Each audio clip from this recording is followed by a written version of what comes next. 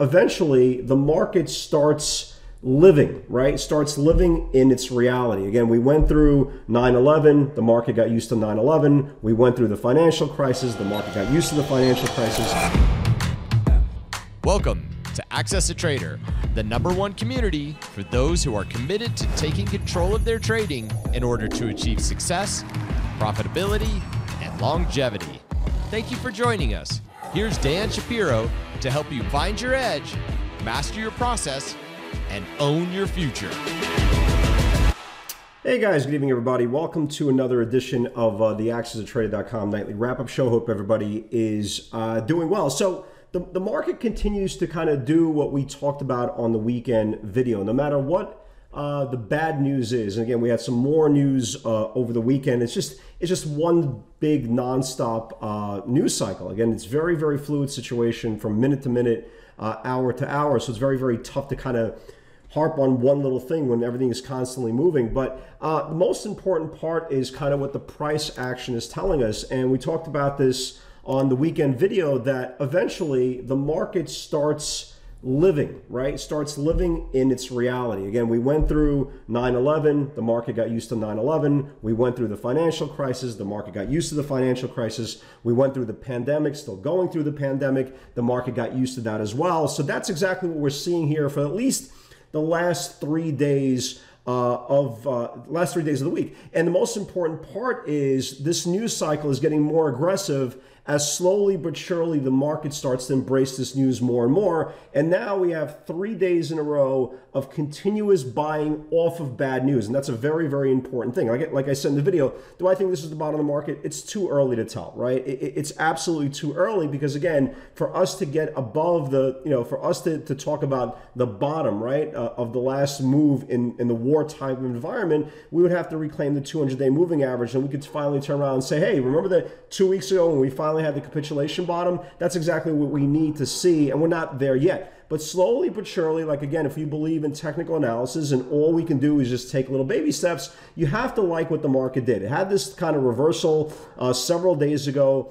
On Friday, it reclaimed the previous day's high, went to the 10-day moving average, and today, as much as the spin cycle news kept on filtering over and over and over again, you got to give the bulls a lot of credit. And the scoreboard is really not going to paint a picture. At one point, the Dow was down 500 points, but the NASDAQ today, the tech-heavy NASDAQ, just absolutely went bananas off the open.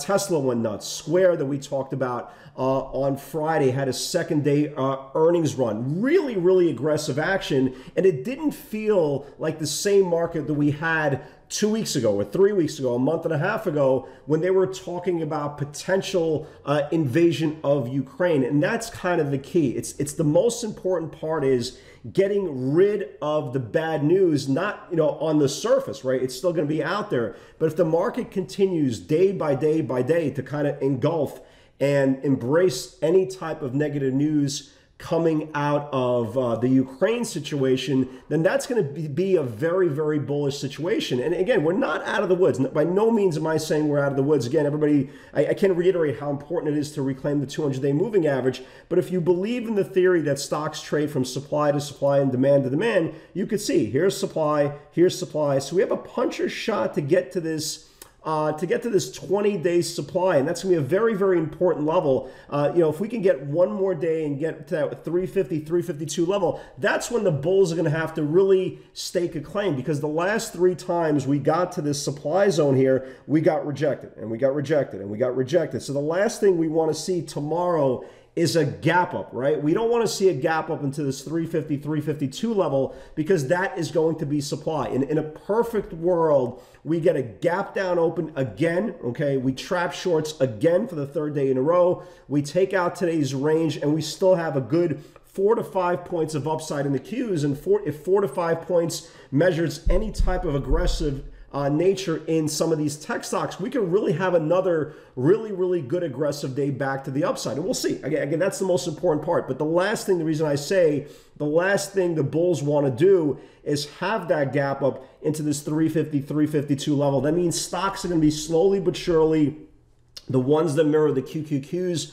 are going to be trading right into supply. And usually what happens when the stocks get into supply, 9 out of 10 times, they're going to get rejected. And we possibly could have a scenario like this, right? Like this. So the last thing we want to do, I'd rather have this kind of a long churn, aggressive, organic melt up into supply over the next couple of days. Hell, if they want to stretch it out for 2-3 days to get the Qs back into this 352 level, that's what we want to see. We don't want to see anything aggressive that it could be a one-hit wonder 3-day rally, kind of mirroring what we saw right over here from January the 28th to March the 2nd. The last thing we want to see is that rally, the next phase of a dead cat bounce from February the 24th into tomorrow, which is March 1st. So it's going to be very, very important to kind of see how we get there and how do we respond to those levels.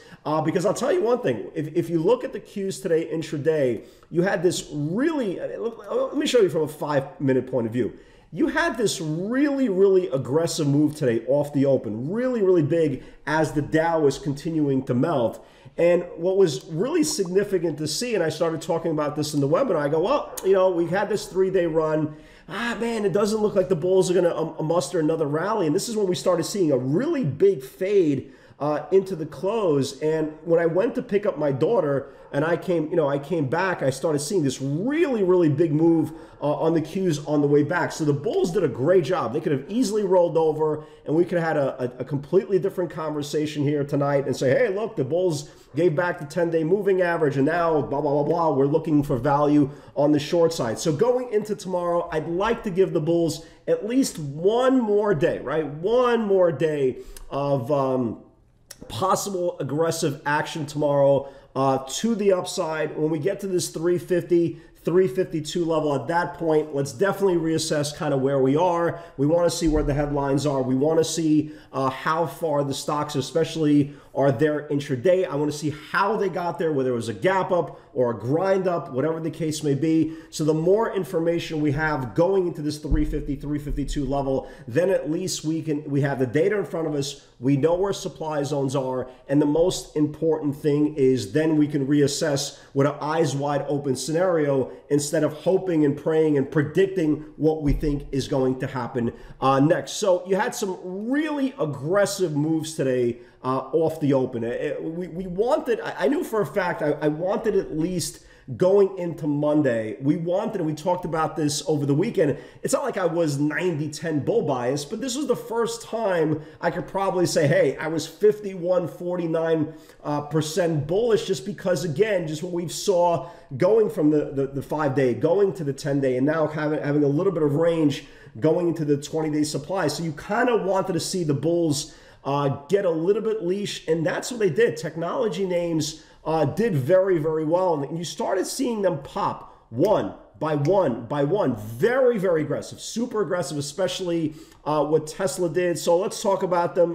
These are the pivots from this morning. TTD 85 needs to build. Here is TTD. Here's the 85 whole channel, daily channel. It traded right to the upper Bollinger Band, roughly at 87. Again, not every trade needs to be 50, 60 points. So that was a nice move there. AMD, we talked about this on the video. 121.30s is Friday's highs. It also needs to build this 122 area, the highs from February the 15th. First pop went into this 122.50s level, right? So the first pop went into the 122.50s level, and the next pop went right into the next daily supply of 124.60s. Hey, listen, the market continues to rally. This thing starts reclaiming 125. Why can't this thing get to 128 on a bigger push on AMD?